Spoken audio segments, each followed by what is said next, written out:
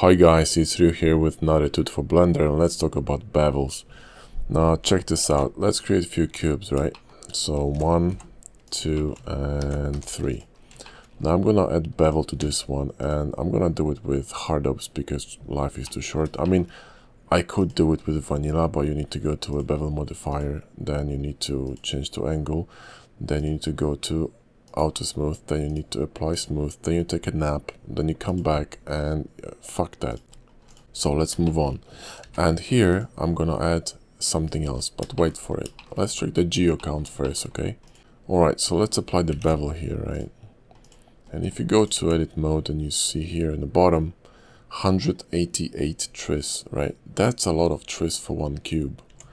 Here is 12, right? Let's select just this one. It's 12. So we went from 12 to 188 only by adding bevels and then just a cube. Now let's check this one, right? I'm gonna go add bevel, but scroll my segments to 1. Just one segment. It looks like dog shit, that's true, but I'm gonna apply weighted normals. Now look, I'm gonna bring this cube here, yeah? You tell me if you can see the difference between them. Let me make it bigger so they match.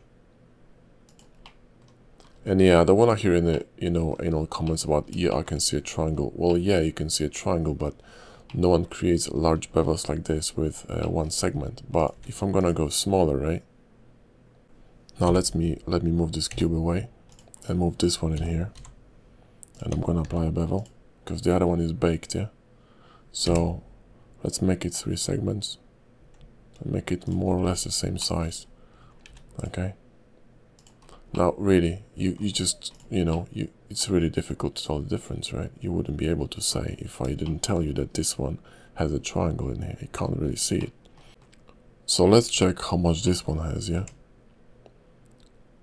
44. So that's 44, and here's 188. You do the math.